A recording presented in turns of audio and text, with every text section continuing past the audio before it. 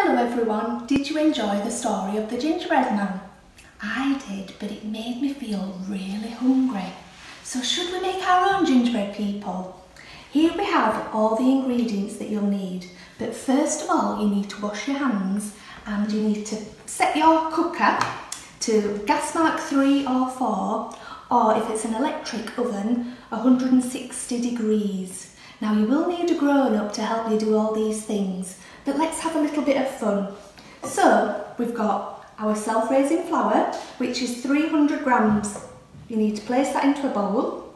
Then you need to add a pinch of salt, just a little bit. I think that should do it. We need to add some ground ginger, 3 teaspoons. And obviously that's to give you the lovely flavour. Put a little bit more in there, that's it. Let's give that a stir. Right, for the next bit you will need a pan. Just go and get one. And in the pan you need to add 2 ounces or 50 grams of margarine. We need our caster sugar, which is 100 grams or 4 ounces, and some golden syrup. Now, you probably need about 3 tablespoons of golden syrup. But if you like it really soft and gooey, you can always add a little bit more. So I like mine soft. Let's put a bit more in. I love golden syrup. I think that should just do it. Give it a stir, but then you need to warm it through. Keep stirring. I'll show you. Until all the ingredients have melted together. So I've taken the pan off the heat and it's all the ingredients are nicely melted. I'm going to pour those in to the dry ingredients. Make sure you get every last drop. There we are.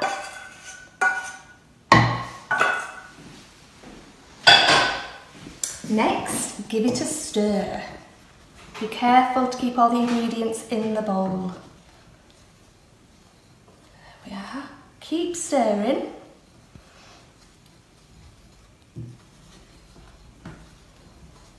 Until it starts to go really thick and starts to form a big piece of dough.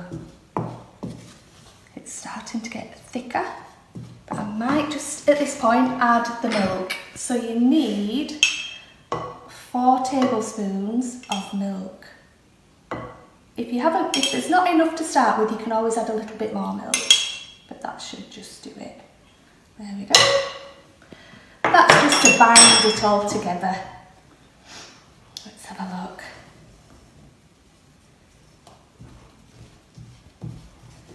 It's already starting to smell really nice.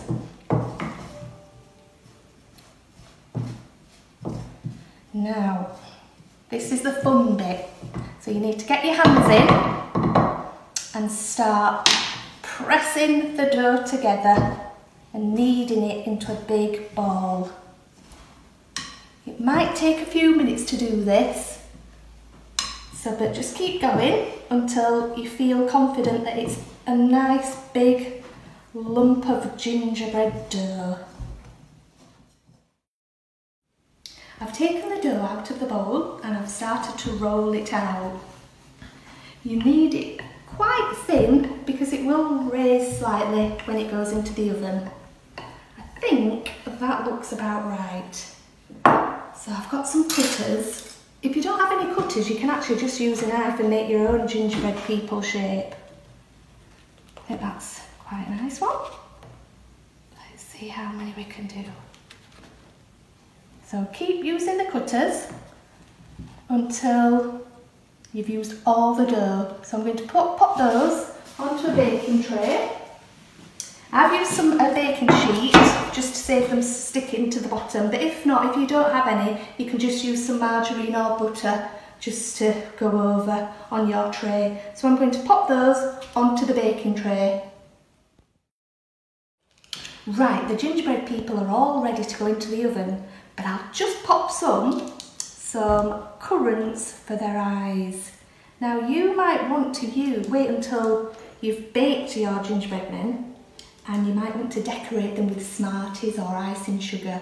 And if you do, would you send us some pictures? Because mine are going to be very plain, so I'd really, really like to see what yours look like. Let's just give some of them some eyes. Let's have a look. And an eye there. Oops, it's sticking to my fingers. There we are. I think you might want a button. And another one. Stick it down. Right, just get my oven glove. So they're now ready to go into the oven. You need to set your timer or use your watch for about 10-15 minutes. So I'm going to pop mine in now.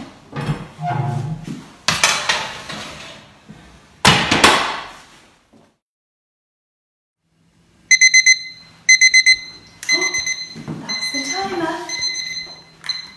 Let's see if the gingerbread men are ready. Oh.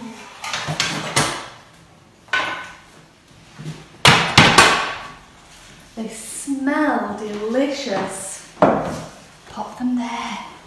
So I can't wait for them to cool down. Just leave them on the tray just for a minute. When they're cool, transfer them over to the cooling rack. And then when they're really cool, you can decorate your gingerbread man. So I hope you enjoyed today's activity, and I'll see you again soon. Bye!